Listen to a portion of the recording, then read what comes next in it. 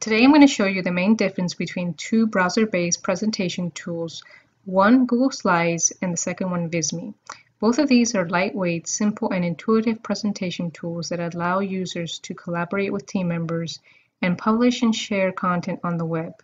In this short tutorial, we're going to go over the key similarities and differences between these two presentation tools. So one of the key differences between Visme and Google Slides is that Visme offers users a few more presentation templates. As you go down, you see that these are organized according to visual theme and content. So you can pick any of these. And for this example, we're going to choose the annual theme right here. So one of the main differences is that once inside the interface, you see that you have many more options here available. First of all, you have this tool panel to the left side of your screen, and you see here that you can add any background that you want from the ones that are already here provided for you. You have dozens of different backgrounds. You can also upload your own background by either choosing a different gradient color, or you can upload an image of your own. So that's one of the first differences that we see here. You can also go up here to the top right of your screen, and then you'll see different slide layouts that are available for you. And we have here different types of charts and timelines and diagrams. So there are plenty of options to choose from in terms of visual content. So let's say if we want to add another slide like this one, or we want to add, for example, a diagram, we can do that as well. Now, if you go back to the first slide, you see that you can click on your text box, and then you have these different options here that appear in the pop-up menu. You can manipulate the vertical padding, so you add more space to the top and to the bottom of your text box. Also the horizontal padding, the line height. If you had many different lines in a paragraph, you can change the line spacing between. You can also transform the text into uppercase, lowercase, or capitalize the words. So you can do many different things with the text editor here as well. You can change the font. There are hundreds of different fonts available for you within Visme. So let's say if we want to change it to Verdana, we can do that here. We can change the size of it, the color of the text. We can also apply any of these color combination presets that are already available for you within Visme. So let's say if we wanted to change the whole entire visual theme of this presentation, and we wanted to apply, for example, this color scheme, we can do that easily here. So we change the color of the text, and we can change the color of the background as well. We can change the color of these different elements here as well. So I just applied this one here at the top, and I can simply just choose these colors, which are already established for me. They're meant to go together. So this is a very useful feature if you don't have time to go and look for your own color scheme. So that's another feature that we have here within Visme. And another thing you can do within Visme is also add your own animated text, and you can add also these pre-designed text frames that you find here at the bottom left of your screen. So instead of you putting just a normal text box without any color or any kind of style, you have these pre-designed text frames that you can just insert and then put in your own content. So this is also useful. You can also insert, like I said, animated text. So let's say you want your text to appear with a typewriter effect. That also, Visme also allows you to do that here. And continuing on with the different features that we have here, we also have different vector icons available in more than 20 different categories, and you can search for them here. So let's say I want to insert an icon related to, I don't know, let's say I want to insert a calculator. So then I type in the term, and then I see all the different options there for me. And like I said, there's more than 6,000 icons here. They're high quality vector icons, so that means that when you insert them, You can resize them as needed, and they're not going to pixelize or become distorted. And you can also change the color scheme so that it fits your visual theme. So let's say I have here my preset color scheme, so I can apply any of these colors that I have here so it matches with my theme. So continuing on with the different features that Visme has, you can also go here to the images tool and you'll find millions of searchable images here. You just type in the term and you'll find an image related to what you want to insert. And we also have the charts and tables and graph tool, which you can use to insert charts like these. So we have bar charts, pie charts, donut charts, line graphs, area graphs, scatter plots. So you just insert your data right here within the pop-up. And you can then apply different settings. You can make the grid appear or disappear. You can also deactivate the animation, which is by default always on. And you can insert the title and subtitle of your graph. So this is very useful. As I said, it's right within Visme. You don't have to go out into another application. You can also insert these very simple data visualizations. So all you have to do is insert it into your canvas area, and then you can put in your own value here. And you can also change the look of it. You can change the color as well to match your visual theme. And you can add any of these different infographic widgets, which are really simple data visualizations. You can even add a clock here. You can add timers, you can add counters as well.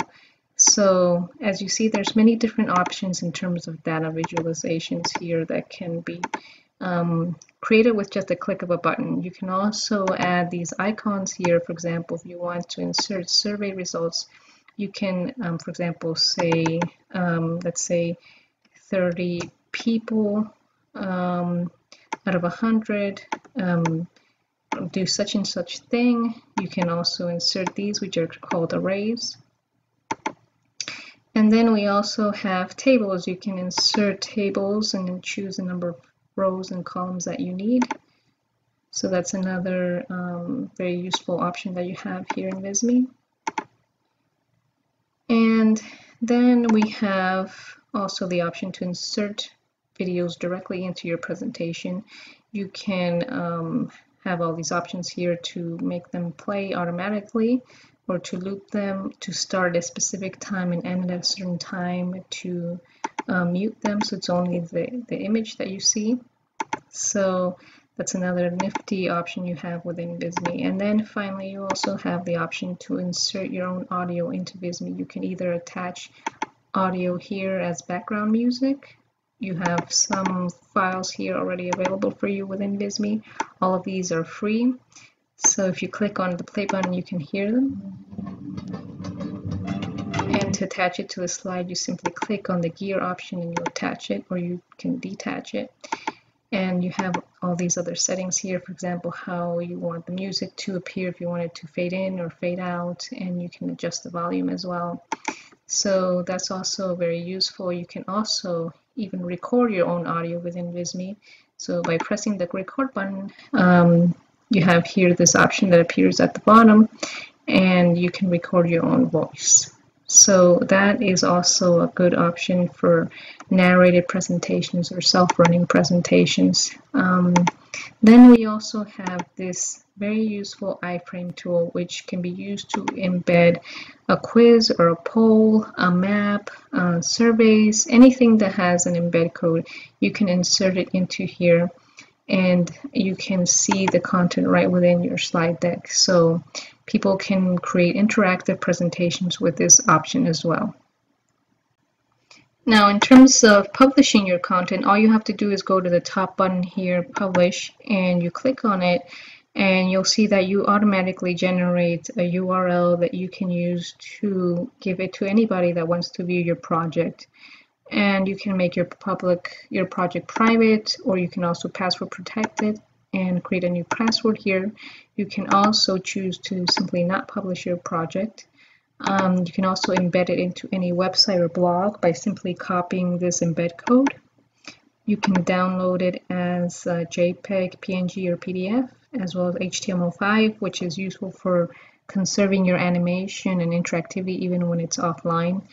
You can also adjust some of these publish settings over here. For example, you can require registration, so when anybody use your project, they have to fill in a short form that allows you to collect leads. So for example, it could be their name and their email, and then in the end you have this whole list of names and contact emails that you can use so that you can generate leads with your presentation.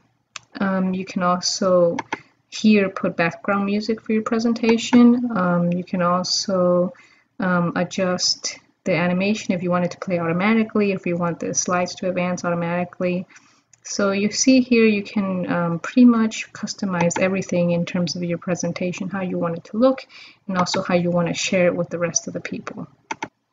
So now we're in Google Slides, and you see here there are many different templates that you can choose from. So they're all organized according to the type of project or the objective that you have. For example, do you want to create a book report? Do you want to create a lesson plan, a recipe book, or a pitch? So let's say if we want to create let's say a case study. So I'm going to choose this option right here.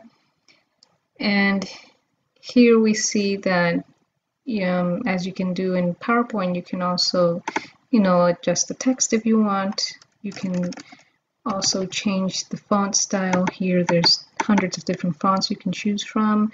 You can change the size, you can change the color. You can also, if this were a paragraph, you can change the line spacing, as you can do in Visme as well. You can apply bullet points, you can change the decrease or increase the indent. Also, we have here the different slide templates that are available with this theme. So we see that we also have some visual options here, some graphs as well as in Visme. These are very simple, sleek, minimalist templates as well. And for example, if we want to change the background, we can also do that as with Visme. But here there's only options to change the color. There are not really any other designs here, just the color, and you can choose an image from your own desktop or from your local hard drive to insert here. And so that's one difference. There's not as many backgrounds that you can choose. Also, you can change here the theme. So you have these different themes here to the right side of your screen.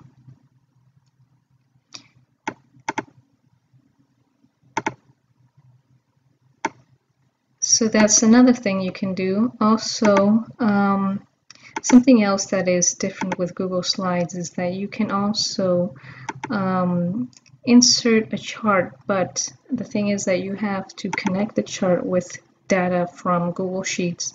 So here you see if I double click on this, I can't really modify the data. I have to go to a Google Sheet and have my data there and link it to this graph or chart. So this might take a little bit longer here to do in comparison to Visme, where you have the data and you insert it directly in there within the application. Also, you can insert images here, but like I said, there are no searchable images within Google Slides, so you have to have them on your local hard drive. So you see here it takes you to your hard drive so you can search for an image, but you don't have any searchable images within the application. If you want to insert a video, it also lets you search for YouTube videos right within here. You can also copy and paste a URL, which is the same as in Visme. You can do that as well. But let's say in terms of vector icons, this is very limited. You don't have the 6,000 plus vector icons that you have in Visme, so you only have shapes here, very basic shapes. They're outlines of arrows, outlines of geometric shapes, but you don't have anything else besides that. And then you have here the option to insert a table, which you also have in Visme. And so that's a similarity right there. Now, if we want to insert audio, for example, you don't really have that option here in Google Slides. Now you can animate your objects though.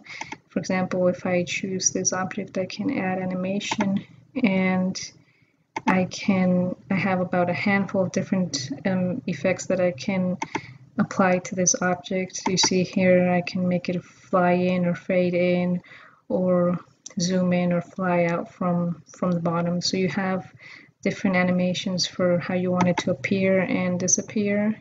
and you can make it so that it appears when you click on it or after the previous animation.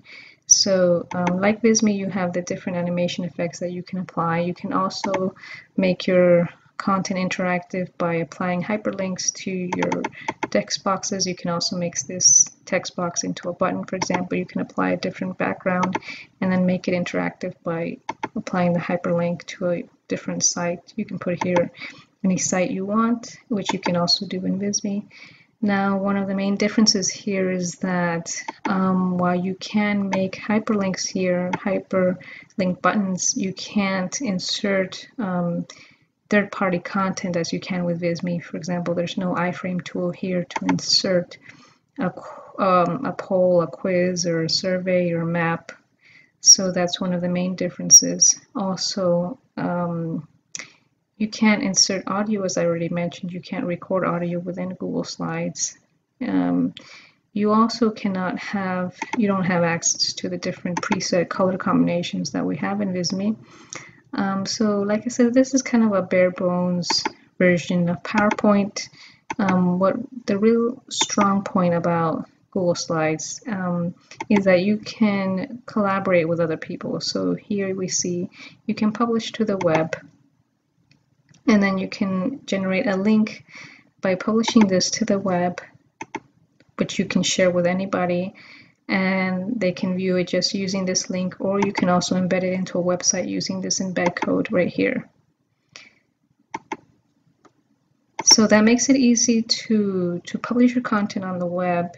And also, if you want to share it with other people, you simply go to the share button and then you can get a shareable link, or you can also modify these sharing options. So you can say, for example, I don't want anyone with a link to view this. You can also change that here so that only you can see it, or only specific people can see it. So this is kind of the equivalent of the password protection we have on Visme. Now, in terms of downloading your project, you can download it as 6 different file types: PowerPoint, PDF, plain text, JPEG, PNG, and SVG. So one of the main differences here is that with Visme, you can also download it as HTML5 to conserve the animation and interactivity that you have in the presentation. To do that with Google Slides, you basically have to use the SVG format. So this is the main difference between Google Slides and Visme. If you have any questions, don't hesitate to contact us. You can go to blog.visme.co. You can leave us a comment in the comment section, and we'll get back to you as quickly as possible. We hope that you continue to tune in for more tips and hacks on how you can use Visme. Thank you.